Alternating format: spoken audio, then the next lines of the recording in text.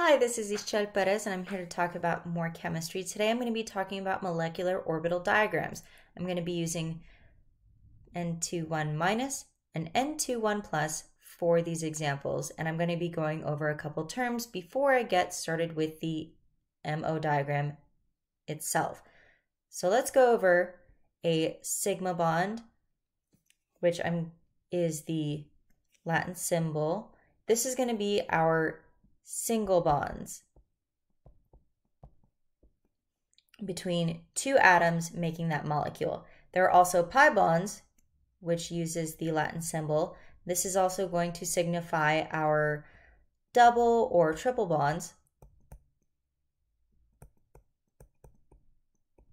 which will be explained later. Now we're going to use these symbols to describe our bonding pairs and our anti-bonding pairs. So for example, if I say sigma 1s, if it looks like that, it's going to be a bonding pair. Now if it looks like a sigma 1s and there's a star, that's going to signify our anti-bonding pair. These two pairs, the bonding and anti-bonding pair, are going to work in conjunction to make the molecule bond with the atoms within. The other thing I want to talk about is the bond order. Now say I have the bonding pairs that will have an S2 or a anti-bonding pair with an S2. Those we're going to add up. So it's going to be 1/2 times the bonding electrons, which we will count up, minus the anti-bonding electrons. And that will give us a number like say 1 or 1.5. Now what if we have a bonding order of 0? Then that is very important because that means the molecule does not exist. So we're going to keep our eye out for a bonding order of 0.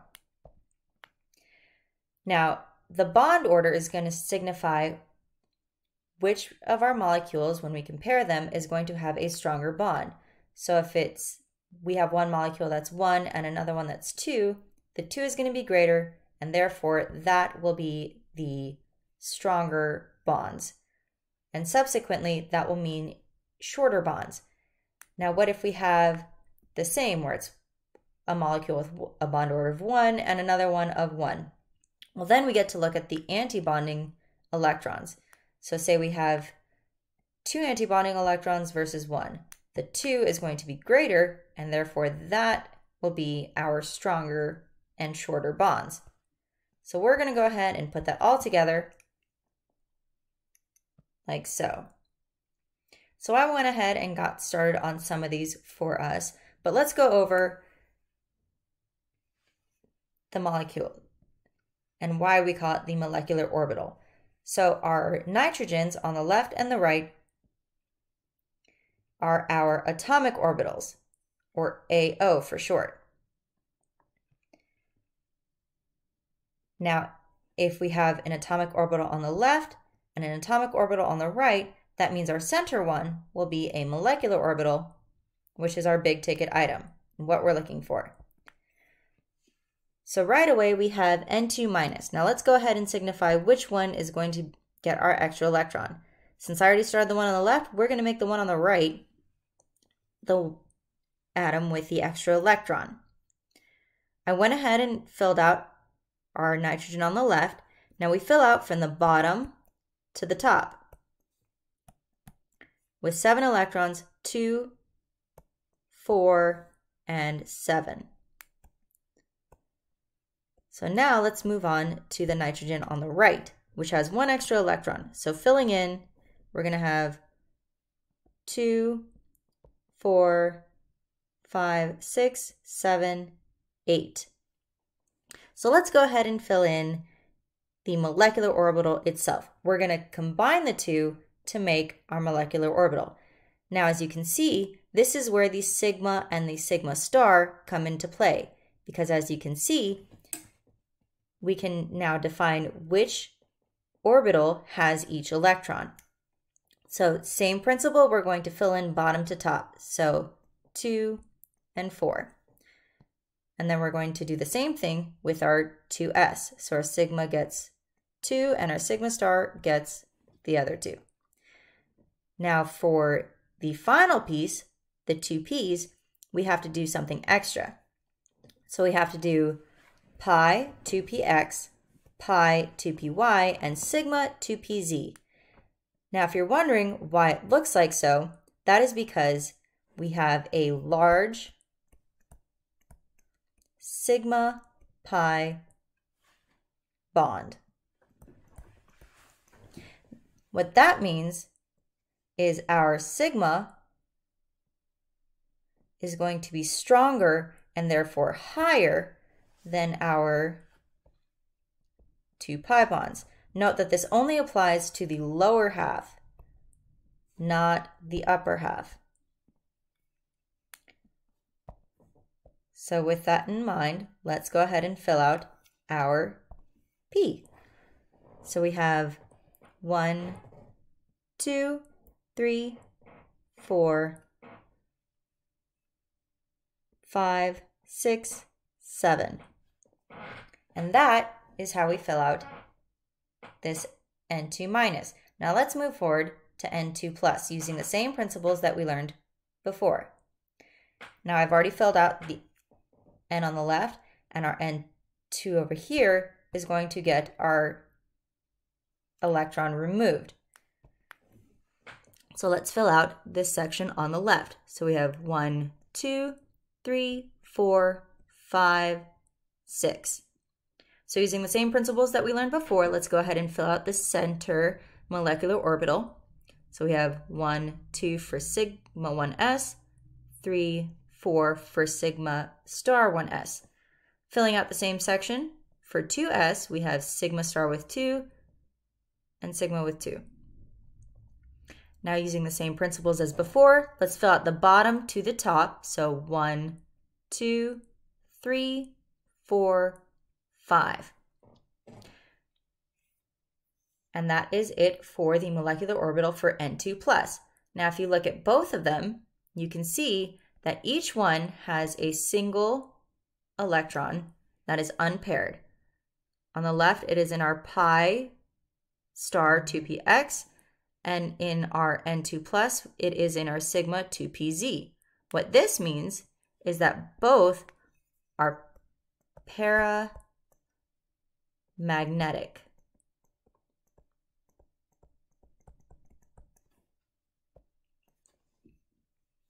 Now, how do we compare the two molecules? We have N2 minus and N2 plus. For here, that's where the bond order comes into play. Now, I've gone ahead and spelled out the electron configuration for both N2 minus here and N2 plus here. Now we're going to use that to come up with the bond order. So let's show our work by coming up here and compare the two. So we have our bonding molecule, or our bonding electrons, which are here, here, here, and here. So 2, 4, 6, 8, 10. So we're going to annotate that here for the left. Same thing on the right. We have 2, 4, 6, 8, 9. So then for our anti-bonding electrons, we have 2, 4, 5. And on the right, we have 2, 4. So if we do our math, on the left, we get 10 minus 5 is 5 over 2, which is 2.5. And on the right, we have 9 minus 4, which is 5 over 2, which is also 2.5. Now the important thing is that neither are 0.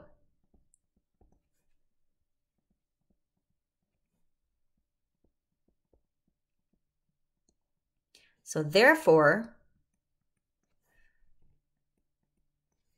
they exist and they're stable.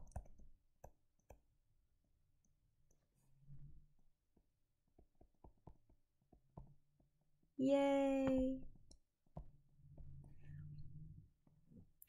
Now here's where things get a little tricky. Both bond orders are the same, 2.5, but we do have our backup, which is the anti-bonding electrons. In this case, our N21 minus has 5, and our N21 plus has 4. So because our N21 minus has the 5, that means that has the stronger and therefore shorter bonds. So shorter and stronger.